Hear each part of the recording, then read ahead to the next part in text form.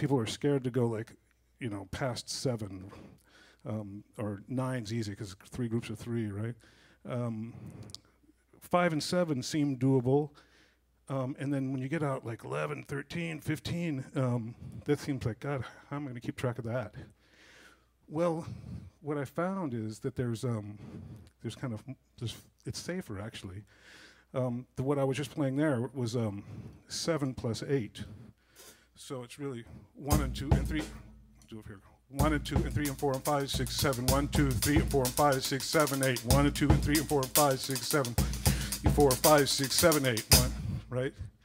So if you're comfortable with the 7, you're surely comfortable with the 8, right? So there's room to play in the 8s, and so as you develop your vocabulary as a drummer, it's a little bit actually more fun to play in the longer time signatures because there's that safety net of the familiar ground of a duple environment of a 4 or an 8.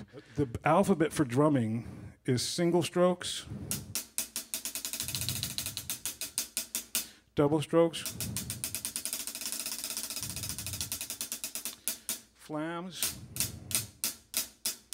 buzzes, and accents.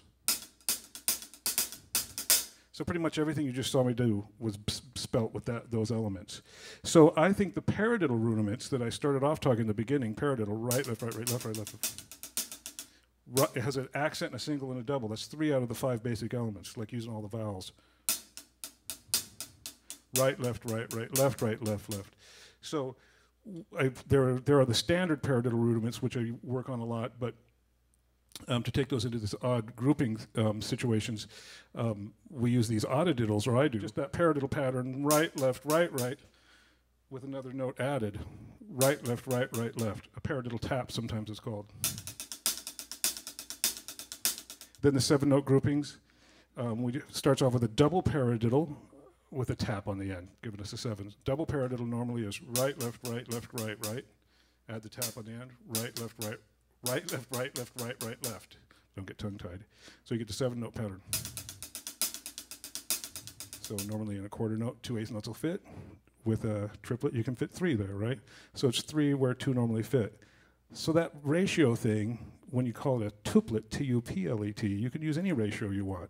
5 in the space of 4, 7 in the space of 4, whatever your compositional mind wants to take you to.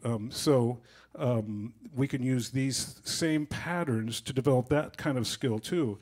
And that's what the next page of this is about, the rhythmic modulations.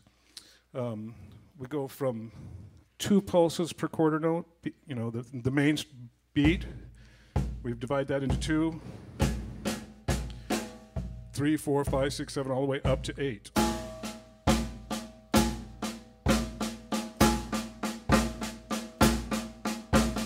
Paradiddle, paradiddle, paradiddle.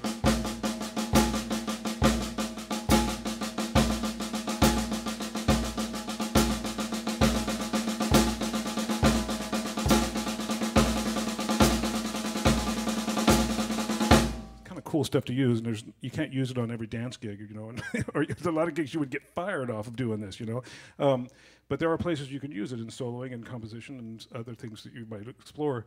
But I will say that when you get, for me, one of the byproducts is, and something that I'm always working on, and again, a never-ending quest, is getting my quarter note pulse stronger, And so if I can feel those spaces between the quarter note in those different gradations, those different small increments, then my quarter note, just when I want to play,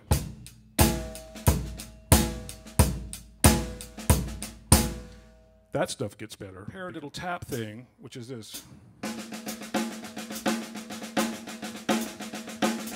The 5-note grouping played in triplets.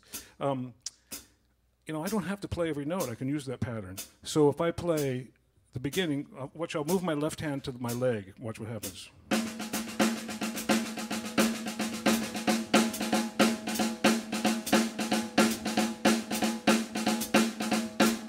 So I get this. I'm still playing a 5. The rests count part of that 5, right?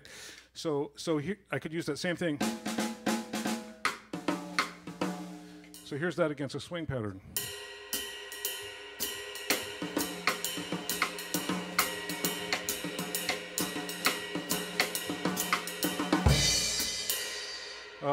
Or the 7, the double would be.